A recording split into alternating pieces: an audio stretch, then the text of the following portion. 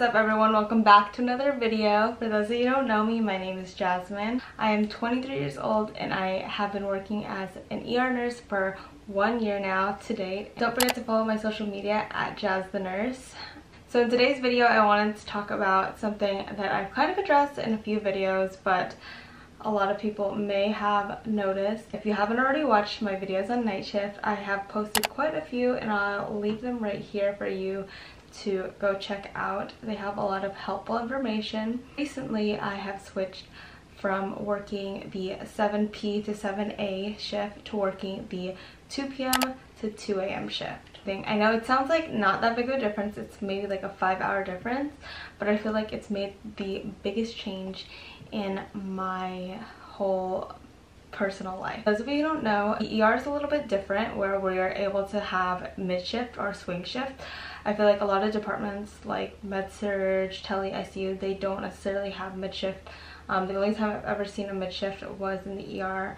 Correct me if I'm wrong, I don't know if other departments also have mid-shifts. I know there's a lot of departments that have on-call, but I know in ER specifically, we have mid-shifters, which is working from 12 to 12, 11 to 11, 9 to 9, or in my case 2 to 2. We also had 3 to 3, which is a little bit later than mine. I recently switched to 2 p.m. to 2 a.m. This video will be an explanation as to why I decided to switch. When I was in training, I started in October 2019. I was initially night shift. I switched to day shift for a little bit, and then when I was let off orientation, I was on night shift. So I worked night shift from January until August, which is a really long time now that I think about it. That's like 8 months that I had been working night shift, and I look back now and I don't know how I did it. So working night shift, there are a lot of perks. For one, as a new grad, I think it's a much slower pace. It's much easier to kind of get your flow of things. So I was grateful that I was able to kind of get to know the department, get to know my own flow a little bit better, and at a slower pace. Because around 3 a.m. I would say is when it really starts to like die down. From 3 a.m. to 6 a.m. is about like the downtime. And which is really, really helpful for you as a new grad because you're able to look up information, get to know your patients more, especially in the ER. We have such a fast turnover rate. It's really helpful to have that slower pace because as a mid-shifter, I will say right now, I walk in and everything's literally like on fire already, and I walk out and there's still consistent patient flow. Whereas on day shift, you walk in and it's very slow, you ease into your shift, and then around like noon it starts to pick up. And then you like end your shift very, very busy. Whereas night shift, it's you are really, really busy in the beginning and then it dies down and you have a nicer shift at the end. Mid shift is way different. You're essentially working all the time. You hardly ever have any downtime, and you might think that I'm like literally so crazy for switching to it because it ow, that really hurt. Why would you do that for like 5 hours more sleep? But let me tell you, night shift took a huge toll on me. I always show these in my video, my big blackout curtains that I use. I've shown like little eye masks that I've used, the melatonin that I've used, all these different things, and let me tell you, I was not getting quality sleep. I was sleeping for long periods of time on my days off, and I was sleeping for very, very short periods of time when on my days on. And I think what really burned me out the most was that on night shift, it's almost like you have to work 3 in a row. Otherwise, you flip-flop between the days and nights. And I know some people personally stay on the night shift even on their days off. I couldn't work with that because I am not really actually a night person. On some points, because I really want to talk about them in this video to kind of give some perspective for those who might be struggling with this or will be on night shift, just some things to look out for. The biggest issue I was having was the fact that I would sleep for short periods of time. So I would only sleep for like 4 hours, 2 to 4 hours on my days on. And I would work 3 in a row because I didn't want to flip-flop between the days. And that was really freaking difficult. It was nice because one, on the night shift, for for one, you have a night differential and you have slower pace. I just want to point out the pros before I go on to the cons. You have better pay. Generally the night people are a lot more fun, and that's why I decided to do the later mid shift, and I'm thankful that I was able to stay with a lot of the people I already work with. Going on to cons, I just wasn't sleeping properly, and I think that's obviously something that to consider. A lot of times as a new grad, you're forced to do night shift and you don't have any other option. But say go for it, because obviously it's opportunity, but I wouldn't ever be able to personally work night shift forever. I'm thankful that I was able to learn so much on night shift because it's a slower pace, there's less people. The night shift has so many less resources than the day shift does. You learn so much more.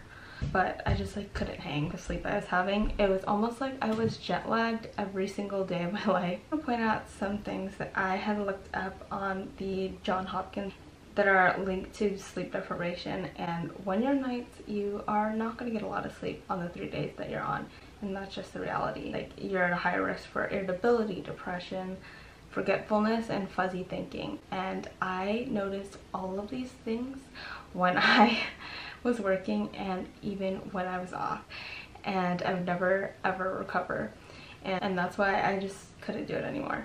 But props to people who can do it. I don't know how people literally stay on night shift for their whole life. I'm really not a night person, and it just didn't fly for me. Moving on to my next point, I just like wasn't eating properly. So keeping it real here, whenever I would come home at around, so it's about a 30-minute drive from my work, and I get home around 8 if I'm lucky. Usually around 8:15.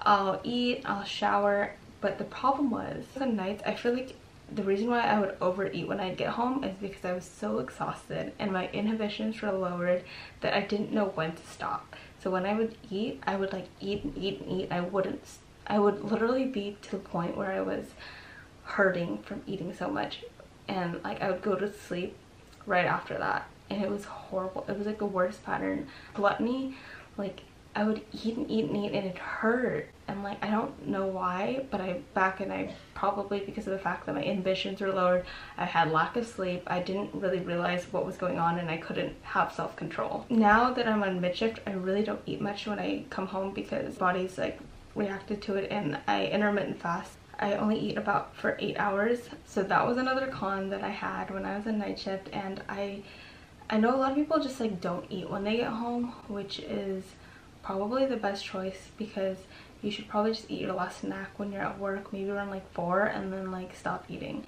But another thing was they would constantly bring like goodies on night shift because, you know, like management is around, and there's not all those people who would like tell you to put your drinks away or like put away your snacks, and they'd bring donuts and pizza and tacos, and like it was not good overall health. And I remember like telling people that like, oh, I still intermittent fast, or I at least tried to when I first started night shift, and they were like telling me you're trying to live a day shift lifestyle on a night shift schedule. Another thing, and I think this is like my biggest thing that deterred me from doing nights, was I just found myself a lot more irritable, not just in my personal life, but like coming on to work. And I think that's when I was just like, I have to draw the line here. It was to the point where like every little thing at work would like piss me off, and I just had no more patience. And I think I'm not like the type of person to raise my voice, but when I started raising my voice, I was just like, this is probably due to my sleep deprivation. That's when I knew like I just need to stop. Kind of tying back into the whole me eating more, another thing was my gut health just wasn't there. I felt like I was constantly bloated, constantly like like gassy, and I don't know, could have been also contributed to the fact that when you're not sleeping properly, you constantly crave things higher in carbs and sugar and fat, and I was probably eating a lot of that in excess, causing like my gut issues. And then another factor was the fact that when I would eat, I would go straight to sleep and I wasn't moving around, and that probably messed up with my digestive system too. But that was just like, I don't even know. I've like never experienced anything like that, so I was just, I don't know, I just like was not feeling it anymore. Like alongside that, like I've never had issues with, this is like so TMI, but I've had issues like with constipation, and I'm like, I drink plenty of water, you see it like all the time. I drink water. I have a huge hydro flask that I have like 2 like big Starbucks cups that I always have at my room or my desk. Oh my god, I'm sweating like crazy. But for some reason my gut health wasn't there, so I was constantly constipated for some reason. I don't know what exactly that is contributed to by. It's probably my lack of diet and my lack of sleep. But yeah, I was just having really big issues with that. Alongside that, I felt like my weight would constantly fluctuate because of the fact that I was eating so bad, and I would eat so bad for some days, but then for some nights I would just feel nauseated whenever I was eating anything at work. I think it would be more so when I had flipped back to days and I was like intermittent fasting for like 3 or 4 days whenever I was off, and then I would come back, and then whenever I try to eat at night I'd feel like super nauseous. And it was so hard for me to find the balance between eating and like feeling nauseous and not eating and feeling like dizzy. I just like had so many issues on night shift, and I know the 2 p.m. to 2 a.m. shift isn't that big of a difference, but I feel like it made the biggest difference for me, mainly because I like coming home before the sun comes up, and I think that contributed a lot to my reasons why I wasn't sleeping properly. I know there's a lot of other studies linked to like blindness due to sleep deprivation and just a lot of different things. But if you're able to work through the night shift, you have so many good you learn so much, and it's such a good place to like learn because you're able to look up things, and that freaking differential makes such a big difference. So girl, go get that bread if you're if you're able to hang on the night shift. But it was just not my thing. I couldn't do it, and I wish I could, but